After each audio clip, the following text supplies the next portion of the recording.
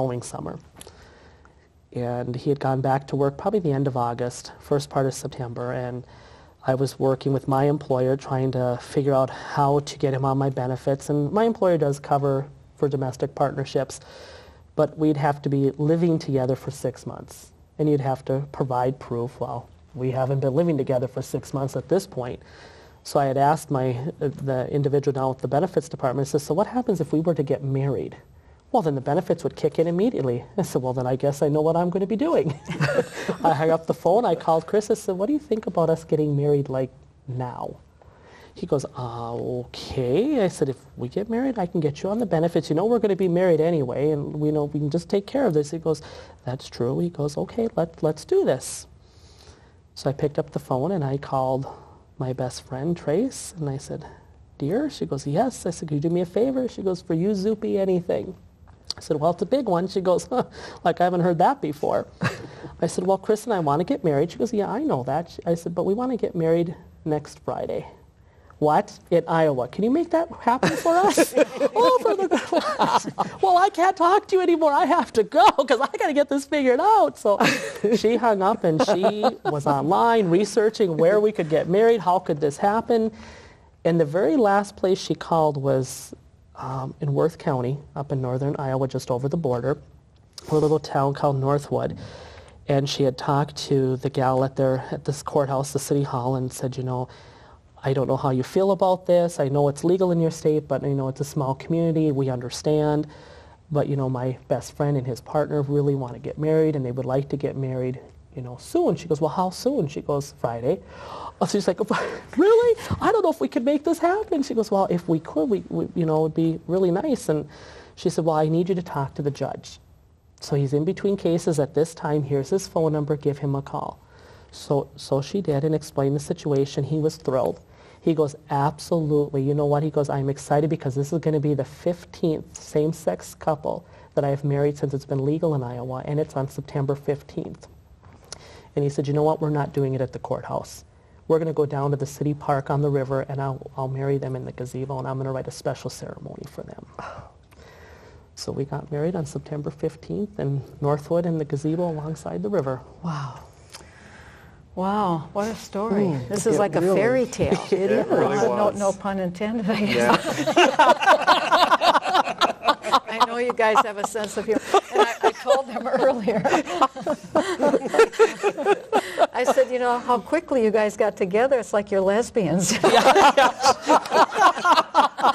Well, second date. Here we go. We're married. You know, and it's funny because it really was, you know, I thought the same thing too, you know, 'cause goodness. I think you've killed your co-host here. Yeah. But I thought the same thing, you know, because I've always heard the stories, you know, of lesbians always getting together and they're moving in right away and all this and that, and I'm like, God, it really is like we're just a couple of lesbians. We just can't wait for anything. We just got to do it like now. So, but I don't care. I'm happy, and that's really all that matters to me. So. Well, did you get the toaster like on Ellen, or you know? Crock pots. Anybody need a crock pot? We have crock pots. Our reception was in November, the Saturday just before Thanksgiving, and we actually, we had the community center in Biwabic. Not Mountain Iron. No, they had a function going on, so we were unable to get so the you community couldn't center. trumpet as a city councilman. No, unfortunately not. You know, it's a pretty important event. It's for the Virginia Regional Medical Center Foundation, pretty important. Okay. I was born there, so of course we've got to. But our reception, we were. I mean, it was full. Mm-hmm. It was full. I mean, I had family, aunts and uncles, great aunts and uncles that traveled from great distances to be there. Oh. And it was really something to see that, you know, because these are, you know, people in their 80s and 90s, and here they are supporting us. And I remember telling my family, it's like, wow, it's like midnight and all of you guys are still here at our wedding reception. All the wedding receptions I've ever been to, you guys leave at 8. They said, are you kidding? This is the best wedding reception we have ever been to. This is what we're talking about, and we are so happy for the two of you. Oh my God. Isn't it just keeps getting better. Yeah.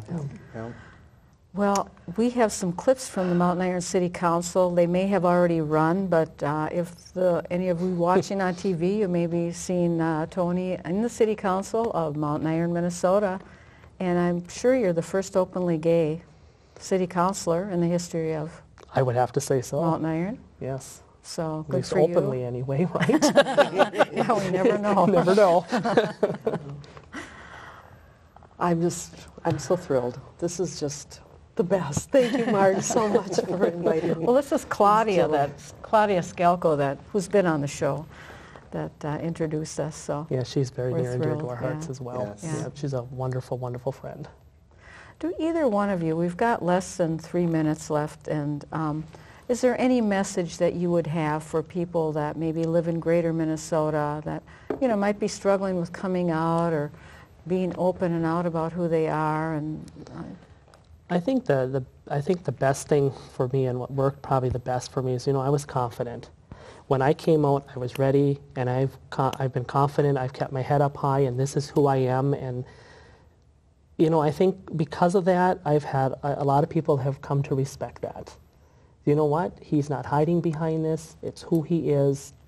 They've come to love my husband, Chris. I think that's probably one of the best pieces of advice I can get. Just be who you are, just be confident. And you know what? You'll be surprised. A lot of people, when they see that level of confidence, people will support you. great. And I think that, you can't be rushed into doing it either. I mean Spoken by there's that. I mean, Do as we say, don't do as we have. exactly. I mean, Don't try this at home, folks. Right. I did it on my own time. He did it on his own Yes. time. I mean, he waited till he Yes. was 35. I did it when I was 22. I mean, granted, I didn't do it the way I had planned, but you have to do it when you're ready to do it.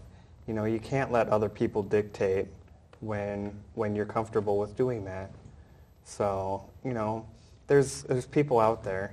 If you need somebody, reach out. There's other people out there. You just have to reach out.